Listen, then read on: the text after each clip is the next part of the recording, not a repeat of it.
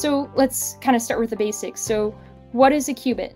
If this is the first time you're coming across some of these concepts, maybe if you're from more of a networking background rather than a quantum background, this slide is going to give you the information that you'll need to know, at least for this talk, in the context of qubits. And you can also see some of our previous webinars on entanglement and quantum teleportation, for example. So a qubit mathematically is just a bit which can exist as 0, 1, or any superposition of 0 and 1.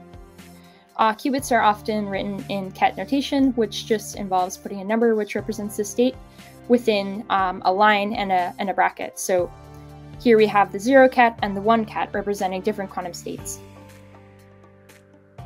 In physics, a qubit is a system that has two energy levels that's small enough and isolated enough so that it can exist in either of these two energy levels, but also in any superposition of the two energy levels. So in a quantum network, we can think about having two different types of qubits, stationary qubits and photonic qubits, which I kind of mentioned a bit on the previous slide. Stationary qubits are these qubits which encode quantum information at the quantum repeaters or at the quantum nodes, and they generally stay stationary and they don't move around, where the photonic qubits will carry the quantum information between nodes or between nodes and repeaters.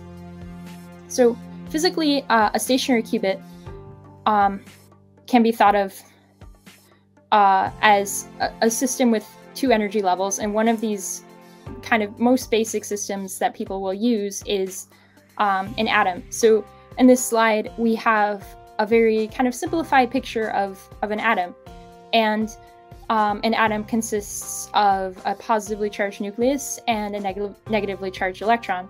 So we know that opposites attract, so the positive charge will want to be close to the negative charge, and it will require energy to pull the negative charge away from the positive charge.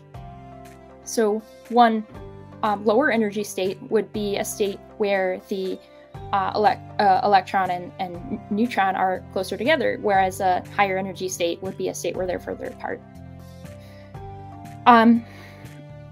Additionally, because this is a quantum system, you would be able to have superpositions between these two energy states as well. So for photonic qubits, there's different ways to encode quantum information within a photonic qubit, which we'll talk more about in later slides, but the photons will also have energy associated with them. So the superposition can happen through basically the same kind of superposition of either having this energy or not having this energy. In addition, because of a property of matter called wave-particle duality, photons, which are particles of light, also have wave-like properties. So they have both particle-like properties and wave-like properties.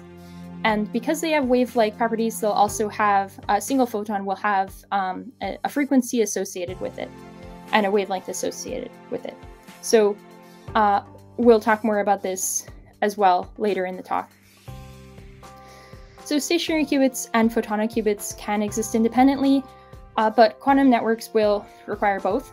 And there are exchanges of quantum information between the two, which have to occur in a quantum network in order for us to basically communicate between both types of qubits.